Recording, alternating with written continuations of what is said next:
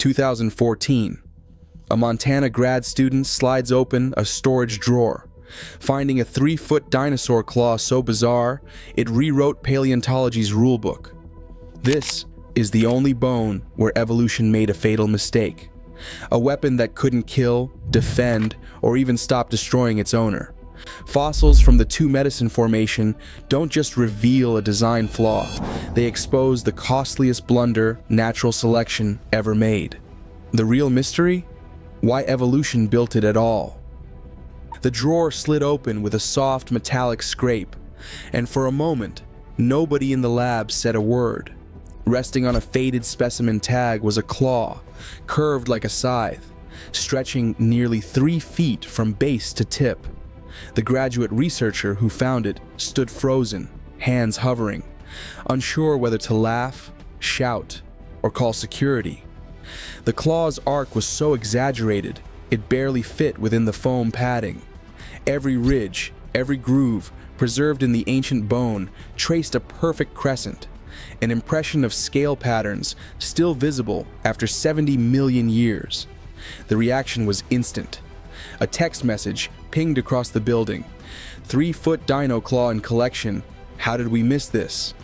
Within minutes, the hallway outside the prep lab filled with staff, postdocs, even the museum's director. Someone measured the claw against their forearm and shook their head. Another snapped photos for the internal database, but the phone's camera barely captured the whole span. No one could agree what they were looking at. Theropod, turtle, something else entirely. The only certainty was that Montana had never produced anything quite like this. The graduate student, still reeling, called the curator. The lab filled with a low hum as the team debated the next step. CT scans were arranged on the spot. There was no protocol for a find this strange. In a collection drawer meant for routine cataloging, evolution had left behind a puzzle so absurd it demanded the full attention of everyone in the building. Montana's Two Medicine Formation stretches across a sweep of badlands and upland ridges, a patchwork of ancient river channels and ash beds, quietly recording the last days of the dinosaurs. What sets this place apart isn't just the quantity of fossils, but the quality of their preservation. Volcanic eruptions, common in the late Cretaceous, blanketed the landscape in fine ash. When a dinosaur died here, it could be buried quickly, sometimes within days, locking bones away from scavengers and decay. That's how the claw, and the hand bones attached to it, survived 70 million years almost untouched. The Museum of the Rockies, home to the region's most ambitious paleontology teams, has turned these ash-laden layers into a kind of natural archive. Articulated skeletons, bones still joined as they were in life, are rare almost everywhere else, but in Montana, they're found with joint surfaces intact, cartilage impressions still visible, and even the delicate architecture of the claws preserved down to their microscopic texture. Each specimen comes with a paper trail, field notes, GPS coordinates, sketches of the horizon where the bones were found. For researchers, this level of detail is priceless.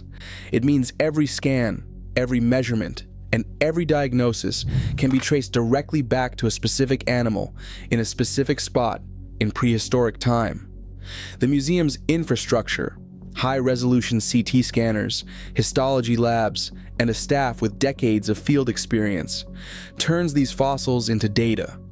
The Montana claws, in particular, offered something no Asian specimen could: a complete record of how the bones fit together, how the joints moved, and, as later scans would reveal, how they failed.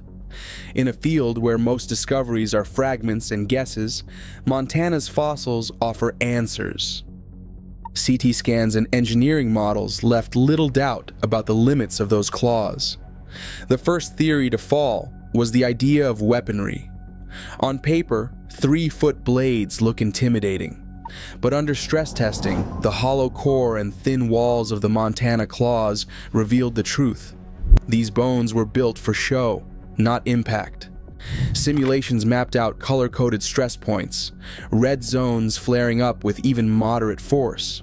One solid hit, the kind needed to fend off a predator, and the claw would snap like a brittle branch. The predicted failure threshold was so low that even a defensive swipe could mean a compound fracture, followed by infection, loss of function, and a slow decline. Defense, then, was a non-starter. Foraging was next on the chopping block. If these claws stripped bark or pulled down branches, there should be evidence of abrasion, worn tips, smooth edges, or micro-scratches from years of contact with wood. Instead, the Montana claws were pristine. The tips ended in sharp, unworn points, with no sign of the kind of grinding seen in true foragers like beavers or ground sloths. Even under magnification, the surface texture was unblemished. The only thing these claws cut through was the air. One engineer summed it up: 3-foot claws on a herbivore are like putting a spoiler on a minivan. It looks dramatic, but it's not helping you win any races or escape any predators. With combat and foraging ruled out, the field narrowed. The next question: could these claws dig, or were they just evolutionary billboards built to impress? Montana's articulated hand bones closed the book on the digging debate. Measuring the angles where finger met palm, paleontologists found the Therizinosaurus hand locked into a narrow range, just 40 to 60 degrees of flexion. That's barely half the motion seen in modern digging specialists. Anteaters and pangolins can curl their claws over 120 degrees, driving them into soil with the force of a jackhammer. The Therizinosaurus, by contrast, could only flex its claws in a shallow arc, the tips forever hovering above the palm. The backward curve, so dramatic in profile, pointed away from any practical use. Try raking gravel with your fingernails bent backward and you'll get the idea. Comparative modeling confirmed what the bones suggested. The claw's curvature, averaging 65 to 75 degrees, sweeping away from the hand, contradicted every principle of efficient digging. Modern burrowers have short, forward-arched claws that channel force into the ground. Therizinosaurus's claws were the opposite: long, slender, recurved like scythes, and positioned all wrong for excavation. Even the joint surfaces showed the limits. The digits couldn't bring the claws close to the palm, let alone generate the leverage needed for serious work. With foraging and digging off the table, only one explanation remained: display. The claws were billboards, not tools. Sexual selection, the evolutionary arms race of who can look the most impressive, had run wild. Elk grow antlers so wide they can barely walk through the woods. Peacocks drag around tails twice as long as their bodies. The Therizinosaurus carried 3-foot claws it couldn't use for anything but showing off. It's the prehistoric equivalent of putting a spoiler on a lawnmower. Impressive to the neighbors, but not much help when you're actually trying to mow the grass. That verdict, display over function, set the stage for the next surprise. The claws weren't just useless, they were hazardous. The hand bones preserved in Montana would soon reveal the price of this evolutionary gamble. Under the microscope, the story written in bone is unmistakable. The Montana claws, so perfect in shape from a distance, reveal a landscape of trauma when magnified. Rings of osteophytes, bony outgrowths, circle the joint margins, evidence of the body's desperate attempt to repair itself.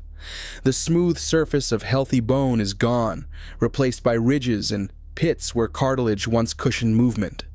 Subchondral erosion, the gradual wearing away of bone just beneath the joint, exposes a raw, uneven texture. These aren't the marks of a single accident. They're the scars of chronic, grinding stress. Cortical bone, the tough outer shell, shows a network of microfractures. Some cracks run parallel to the long axis of the claw. Others branch off at sharp angles, forming a web of damage. Thin sections reveal areas where the bone tried to heal, laying down new tissue in ragged, irregular patches known as reactive bone. In places, the repair attempts failed entirely, leaving gaps and voids inside the structure. The result is a hand that, by the end of the animal's life, could barely function as intended. Paleopathologists reviewing these slides describe a pattern familiar from modern medicine: severe osteoarthritis. The joint surfaces are deformed, the boundaries between bones blurred by years of inflammation and overuse. In some areas, the articular cartilage is completely gone, replaced by fused bone. The animal would have felt every movement as a grinding, stabbing pain. Even the act of walking or feeding could have triggered fresh micro-injuries, each one compounding the last. The evidence is overwhelming. These claws weren't just oversized ornaments, they were sources of constant suffering. The hand bones from Montana preserve a record of dysfunction, not adaptation. Every ring of new bone, every fracture line, is a silent witness to the cost of evolutionary excess. The animal's body paid for its display with every step, every flex of the hand, until the damage became too great to ignore. Isotope ratios from the Montana claws tell a story of constant metabolic strain. Each year, as growth rings thickened inside those giant bones, Therizinosaurus was pouring energy into a structure that offered no practical return. Bone chemistry hints at cycles of stress, spikes in certain elements that match periods of rapid claw growth, followed by signs of nutritional depletion. The numbers, when compared to modern animals with extravagant display features, are staggering. Paleontologists estimate that maintaining and growing those claws could have consumed up to 15 to 20% of the animal's daily energy budget. For a human, that's like spending 400 to 500 calories every single day just to keep your fingernails from falling off. The cost wasn't just in calories. Every molecule of calcium, every gram of protein was diverted from muscle, bone, or immune function to feed the claw's relentless growth. During droughts or lean seasons, this metabolic tax became even more punishing. Some years, the growth rings narrow to a thread, the chemical markers for stress spike, and the animal's entire skeleton records the price of evolutionary excess. A paleopathologist who studied these claws summed it up with a kind of dark resignation. If Therizinosaurus had health insurance, it would have been denied for a pre-existing condition. Terrible evolutionary design. The evidence points to a hard truth. These claws weren't free. They were a daily drain, a subscription service you couldn't cancel, quietly bleeding energy from every bite of food. When the environment changed, or food ran short, the cost of carrying 3-foot ornaments could mean the difference between survival and extinction. The claws didn't just hurt to use, they hurt to keep. Therizinosaur fossils from Montana and Asia reveal a pattern that's hard to ignore. As the claws got bigger, the species themselves didn't last as long.